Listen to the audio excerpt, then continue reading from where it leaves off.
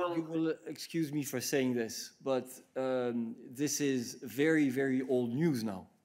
This has been discussed at length already last week.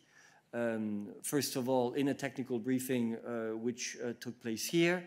Then during the press conference which was held by Mrs. Kyriakides, where she explained in a lot of detail the complementarity of the approach developed by the 4 member states that you mentioned and the contract that they have signed with AstraZeneca, and the strategy that was being finalized at that point in time, and that had been discussed with the EU health ministers on Friday afternoon, and the cooperation that we have with these member states. There is therefore no contradiction.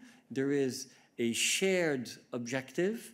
There have been processes, on the one hand, on the part of a certain number of member states with one particular company, on the other, by the European Commission, to generalize the approach to all member states and to be able to negotiate with other companies. And I invite you to go and look at both the documents that we have issued, the press releases, and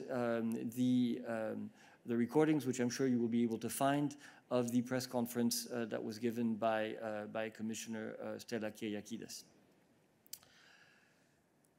Thank you. So let us move on to other issues. And